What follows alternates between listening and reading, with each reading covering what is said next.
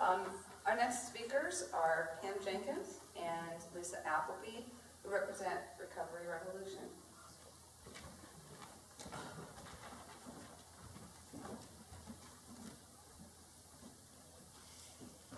Hello.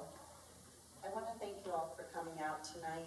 It shows a commitment to your community and the concern of this epidemic. On September 14th, 2013, Cody Jenkins, at age 22, died from complications of the disease of drug addiction. I'm Cody's mom. I'm also co-founder of Recovery Revolutions from Mansfield. This is my partner, Lisa Appleby. I just wanted to share with y'all what I've learned over the last year. This is all very new to me. I went through a lot of struggles with my son, but I just, from an observer's standpoint and from taking action, I just want to share what I've learned.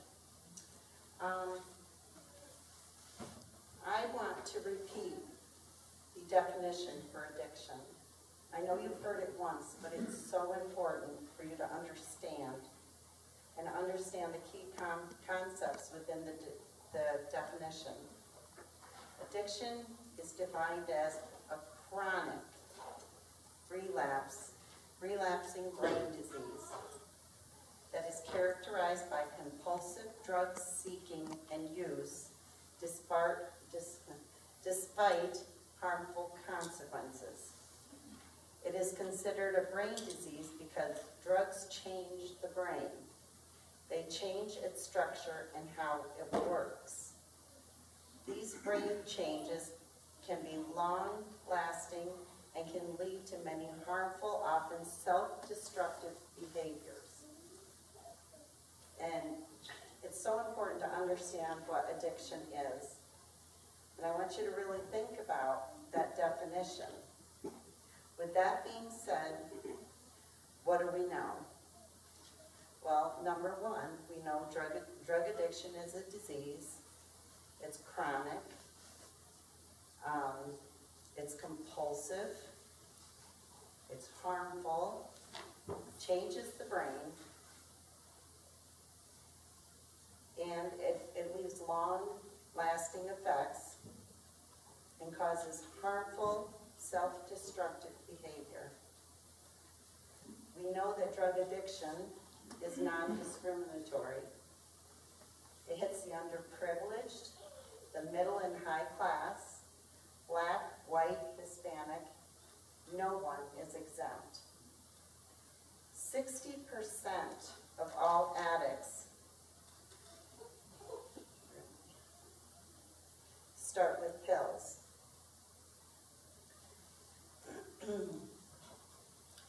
Addicts do not learn from the news that their addict friends or family member has just died.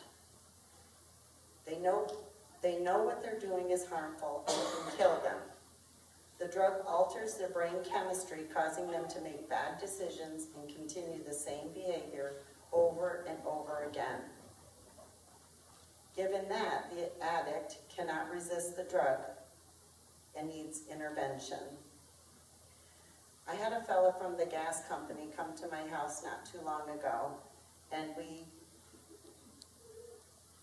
shared a discussion about drug addiction. He had 6 friends from his high school class die from drug overdose.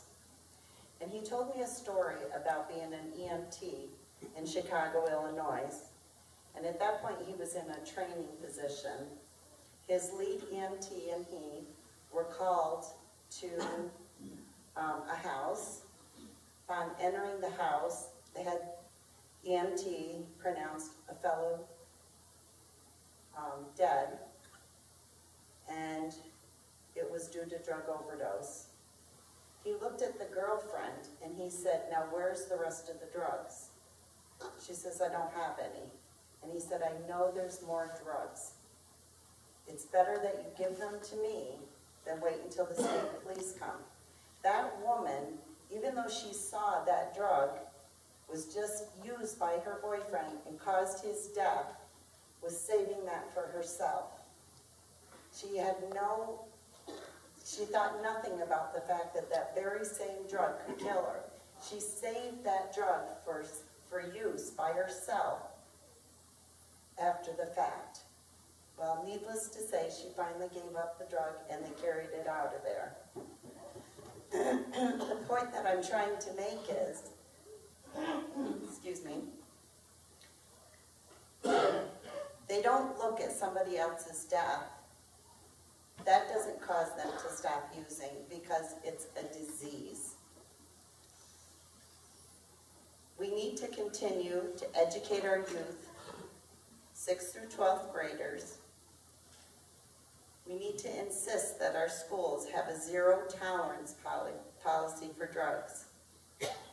We need to request that our doctors stop prescribing pain pills, but instead provide physical therapy, other methods of working through pain.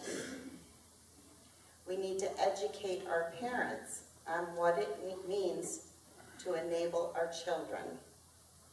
And I am as guilty of this as any of you out there. So I'm not standing here trying to preach. I just know from my own mistakes that we as parents need to stop fixing our kids' problems and allow our children to feel the pain and suffer consequences of bad behavior. We need to lock up our pills.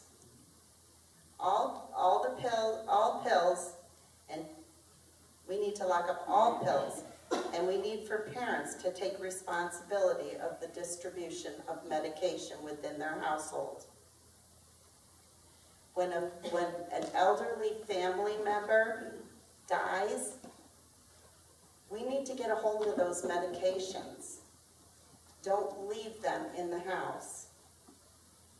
We need to take those medications and dispose of them, or any medications that have expired or unwanted.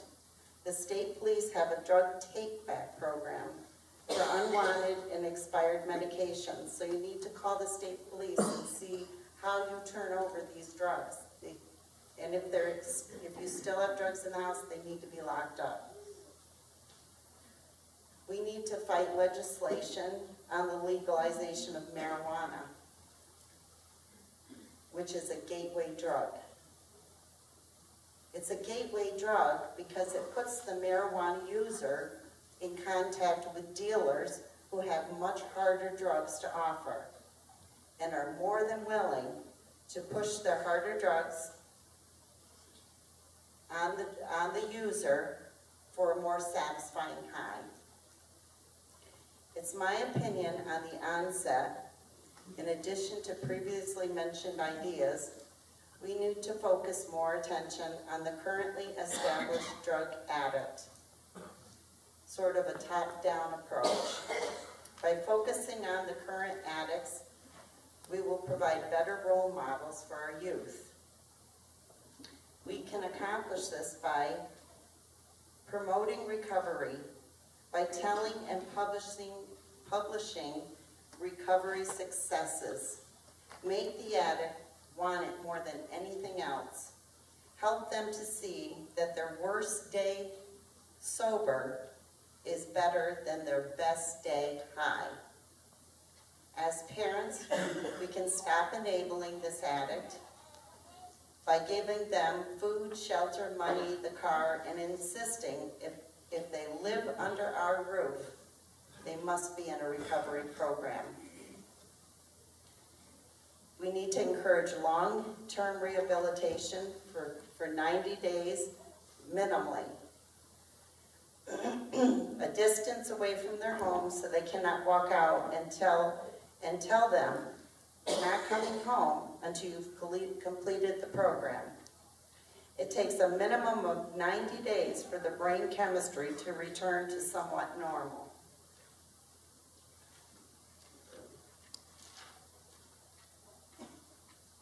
And there are free programs out there.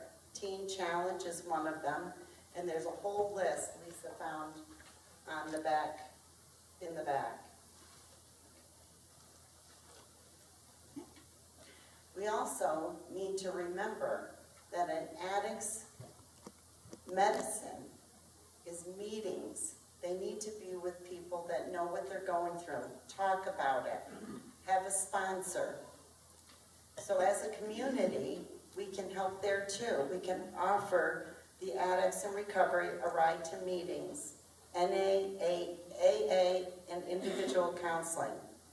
This is their medicine, providing them with resources of where they can go to find housing, food, and medical assistance, and not doing it for them. They have to learn to do things for themselves. Addiction is a non-curable disease and requires a lifetime commitment to stay in recovery. And like I said, those are my observations, those are my opinions. And I don't want to offend anybody, but I see a lot of mistakes that I made, and I just want you all to know you don't have to make those same mistakes. Thank you.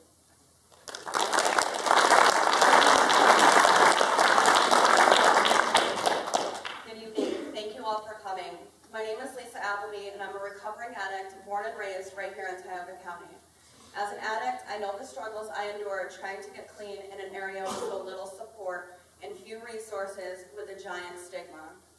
I made the choice to break my anonymity and show the world that addiction affects everyone. It does not discriminate, and we as addicts deserve a chance at recovery without the fear of being cast out by society. Small towns talk, and it's easy for an addict to feel guilty or afraid to ask for help when they have to fear being judged or discriminated against for having a disease. It took me 3 stints in rehab, incarcerations, detoxes, overdoses, and hurting and losing everyone in my family and everyone that I love to finally fall flat on my face and surrender to my disease, to finally reach out and use every resource available, to scream, I am an addict, help me. But why? Why didn't rehab work the first time? Well, simply put, I was set up for failure. Tioga County does not have the proper resources, services, or support for addicts. We're immediately set up for failure as we are discharged from jails, rehabs, detoxes, and hospitals, usually with little to no family support, legal obligations, no job, no transportation, and a brain that's full of guilt, anger, confusion, desperation, and is screaming for us to get high. This is why Recovery Revolution was formed, to break the stigma of addiction, to support, guide, and love those who are struggling, as well as the families of those who are addicted. We focus on offering volunteer services to assist addicts with successful transition into the community. Services such as transportation to meetings, transportation to appointments and court dates, referrals to reputable detox and rehabilitation centers, as well as assistance in job searching, and most of all, to give them support and love. As of right now, Recovery Revolution meets twice a month, the second and fourth Thursday of each month at the Richmond Township Building in Mansfield, Pennsylvania at 7 p.m. Our first meeting focuses on support for addicts and families. Our second meeting is our volunteer meeting for those who are willing to donate their time to plan community awareness events, fundraisers, offer ideas, and ways to implement them. Some services that we're attempting to put into place at the time are a transportation list, a crisis phone line, websites, and a Facebook page. As of right now, our meetings have anywhere from 5 to only 12 people in attendance, and we need your support. Donate an hour of your time each month and be the change that you want to see. They say it takes a village to raise a child, but it takes a community to battle addiction. With WAADE focusing on prevention and education, and Recovery Revolution focusing on addict support, we can take a stand and fight back against this disease that is killing our children. Be the voice of those who lost theirs. Thank you.